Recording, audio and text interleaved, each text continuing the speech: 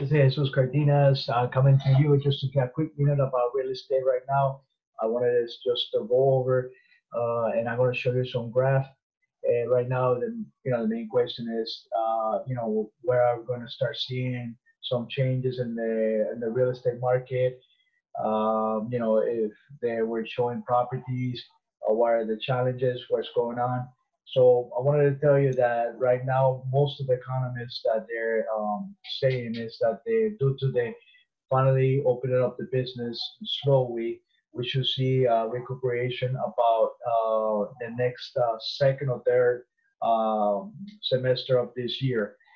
We also see that unemployment filing has been going down for the past 2 weeks. I'm going to share this graph with you, and then also the breakdown. If you can see the breakdown of each industry, since we're opening up restaurants, we're able to go back to the doctors and stuff like that. Most people, the secretaries, everybody's going to go back to work. So most people are going back to work. At this graph, you can see that statistics of showing that it's going up. The people are start seeing houses, and it could be that realize that the interest rate are so low right now that it makes sense to buy, and the prices of the homes are still stable for most part on the Broward County. In the higher end, when I mean higher end, the 700,000, 800,000, we're seeing some slowness, but anything between 430 to 600,000 on single family homes are pretty much moving. One of the biggest problems we have is that we don't have a lot of inventory. So inventory is very tight, it's very short.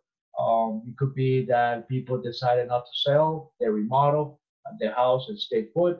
It could be that they have a family member that is older and they doesn't wanna bring people to the house, and they have delayed the sale of their house, or they're concerned if they cannot buy a next house or they can't see another house. So that inventory has become a little bit short, making the buyers, some of them to do some kind of bidding war on some homes, but that's what we're seeing. As far as the lending side, banks are lending, obviously with a stricter guidelines. There's some programs out there that they no longer exist at this moment. They put it on hold, but they're going to come back slowly as soon as the economy goes, start recuperating and later on this year. If you guys got any questions specific, I'm here to assist, to answer any questions. Thank you for giving me the little time just to give you an update what's going on the real estate. Take care.